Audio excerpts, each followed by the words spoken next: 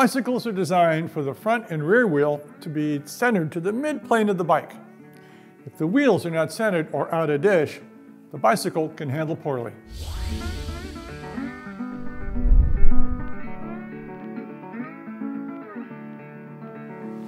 Hello, Calvin Jones with the Park Tool Company. In this video, we're going to review how to check wheel centering and also how to adjust centering using spoke tension.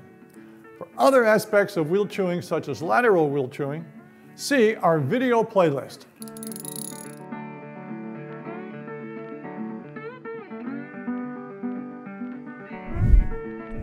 The wheel and rim of the bicycle should be centered to the middle of the frame or fork, which also places the rim over the middle of the hub. For bikes using open dropouts, the rim is centered between the hub lock nut faces, which are the contact points for the frame or fork. For through-axle wheels, the face of these hubcaps are the contact points for centering the rim. On front wheels without a rotor disc, such as bikes with rim brakes, both the left and right hub flanges are set equal distance to the middle of the hub. The rim will be centered to the hub contact points as well as being centered between the left and right hub flanges. On this rear hub with sprockets, the rim is also centered to the middle of the hub, halfway between the frame contact points. However, the left and right flanges are not equally distanced from the hub center. The drive side hub flange is offset toward the inside to allow room for the sprockets. Although the rim is centered to the two contact points, it will not be centered to the middle of the two flanges.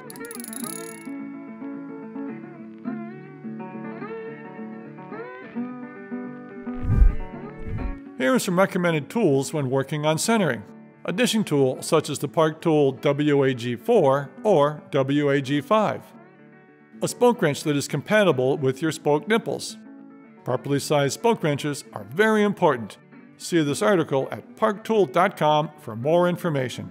Tire levers if you need to remove the tire, and a wheel chewing stand can be very helpful, such as the Park Tool TS2.2 or TS4.2.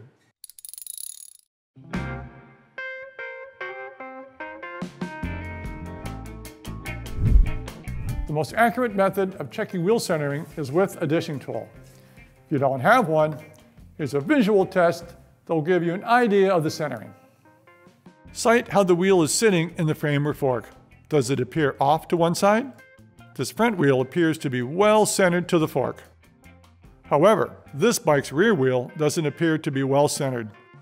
It looks like it is off toward the left side. If it looks off-center, double-check that the wheel was mounted correctly in the frame or fork. To be corrected, this rim needs to move to the right, a process described later in this video.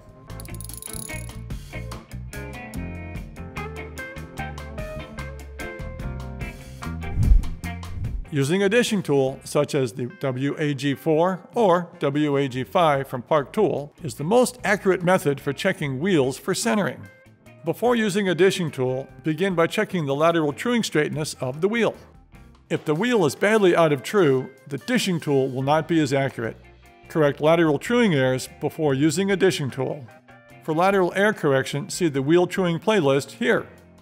To use the dishing tool, it is easiest to remove the wheel from the bike. For consistent work habits, lay the wheel flat on a bench with the right side or drive side facing up. If you are using the WAG5 or similar tool, be sure the legs of the tool contact the rim and not the tire. If necessary, deflate the tire and fold it back so the tool legs are on the rim. For through-axle wheels, the WH1 makes a nice wheel holder. The WAG4 has sliding feet, allowing rim contact even with the tire still in place and inflated. With the feet of the tool on the rim, lower the sliding indicator until the end rests on part of the hub that contacts the inside face of the fork or frame dropout. On through-axle wheels, that is the face of the end cap. These 3 points of contact represent the centering of the rim relative to the right side of the hub. Snug the slider knob and lift the tool. Flip the wheel over and compare this right side template to the same points on the left side. There are 3 possible scenarios you might encounter. The first scenario is you see no significant gap at the hub. Both left and right rim measurements match relative to the hub. This means the rim is well centered to the hub and the wheel needs no centering correction. Now let's look at a second scenario. This wheel uses a quick release skewer and is from an open dropout fork. The skewer can stay in place when using the Park Tool dishing tools. Starting on the right, set both feet so they contact the rim. Next, lower the indicator to the hub lock nut face. Flip the wheel to the left side and compare the reference set from the right side. With this wheel, we have a fairly large gap seen at the hub. This wheel is clearly not as nicely centered as the through-axle wheel in scenario 1. However, a wheel need not be perfectly centered to be fully usable. The center of this wheel will be offset to the mid-plane of the bike by only half of the gap seen here.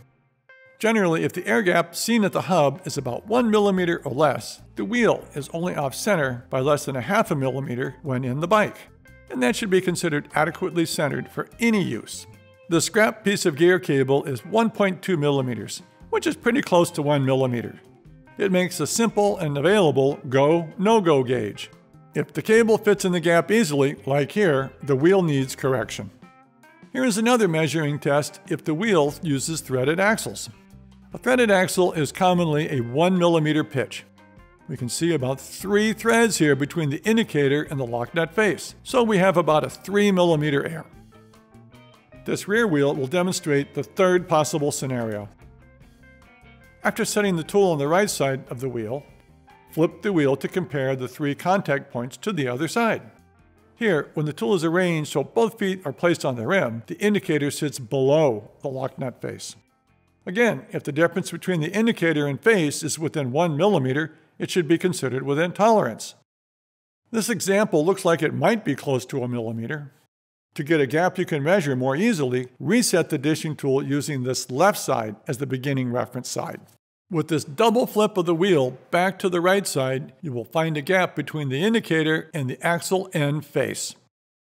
Our scrap piece of cable indicates this wheel needs correction.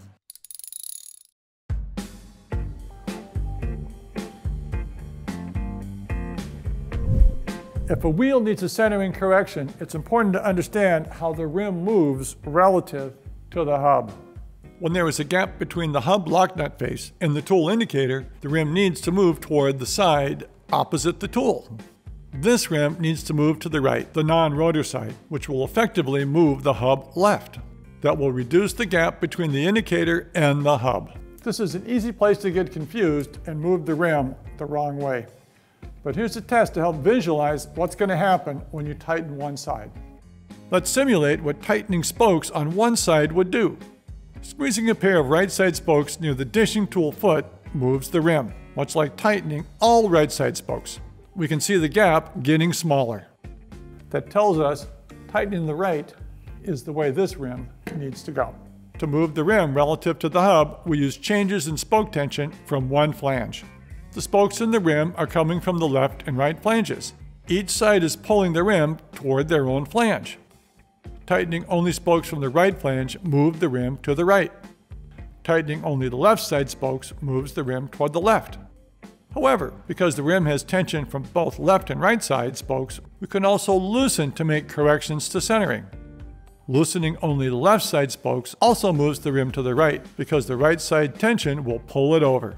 Loosening only right side spokes will move the rim to the left. Keep in mind that tightening one side raises the overall wheel tension, even of the side you're not tightening. For example, tightening the right side moves the rim to the right, but it also raises the overall spoke tension, even of the left side spokes. This is when it's a good idea to get a sense of where the wheel's at for tension. With enough experience, you can squeeze and get a sense of this, but this is why we'd recommend a tensiometer like the TM1. Here, check a few spokes. This wheel we're looking at is pretty low tension. Tightening the right side of this wheel to fix the dish would be a good choice. It will fix the centering error and raise the overall tension. On wheels where the flanges of the hub are different to the center of the hub, such as rear wheel with sprockets, or on front wheels with the rotor disc, you're going to see differences of left and right side spoke tension. The side that is inset or further in is going to have higher tension. You could measure it and even feel it on these wheels. This side, for example, feels tight, but squeezing the non-drive side feels looser. That's simply the engineering of these wheels and is a normal thing. And this is why we pay attention to the tightness of the inset side, the tighter side. The other side will simply be lower when the dish or the centering is properly set.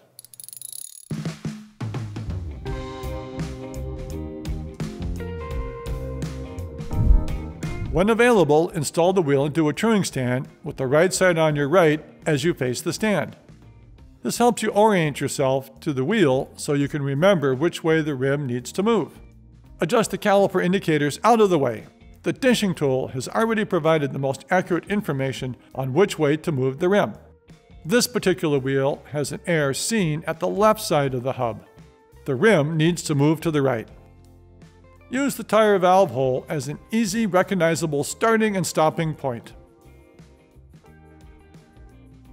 Select a spoke from the right flange that is adjacent to the valve.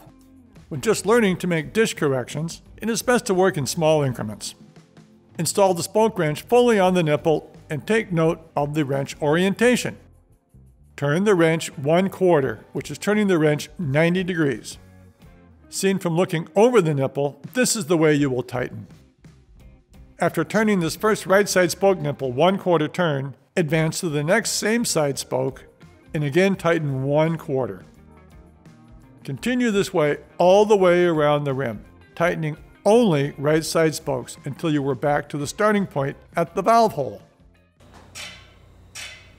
It is common for the wheel to develop some minor lateral truing issues from this change in tension. Spin the wheel and correct any lateral error. Because the rim is moved relative to the hub, you need to reset the dishing tool starting again from the right side. We want to see an improvement and a reduction in the air gap. If the air is still too large, it may take several attempts to get the rim centered. This gap is smaller, so it's getting better. Repeat the correction, again using 1/4 turn. Check the dish reference from both sides and repeat as necessary until the wheel shows 1 millimeter or less gap at the hub. In this rear wheel, we found that the rim needs to move toward the non-drive side. On a rear wheel, a concern for maximum tension is the flatter side, the drive side that's inset more. A check of this side shows this wheel is actually very tight tension. Although we could fix the centering by tightening the left, it's going to rocket the tension beyond where we want. So in this case, we would loosen the right side, help back down the tension, and correct the dish. Loosen the right, check the lateral, check the dish, until it's in tolerance. Begin at the valve hole and loosen each drive side spoke 1/4 turn. Check the lateral true and check the dish. On a wheel like this one that has good overall tension, but bad dish air, it makes sense to make corrections to both sides. However, don't do your tightening and loosening in one pass. First, loosen the side that needs loosening, correct lateral air. Next, tighten the side that needs tightening. Again, check lateral air. Finish by checking the dish and see if it gets within tolerance.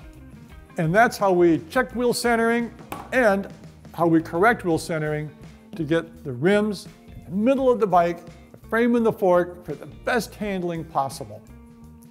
For more on wheel truing, the other aspects are covered in our wheel truing playlist. Thanks for watching.